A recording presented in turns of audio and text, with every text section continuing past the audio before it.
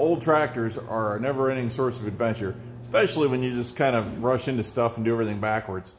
We sandblasted and painted the fast hitch on the Super C without going through the hardware and repairing things. So now with every bolt, bushing, and pin wore out, as it's clean and painted, we're trying to put it back together and make everything work again. It worked before I took it off. With a lot of stuff wore out. We'll get it, but it's a challenge.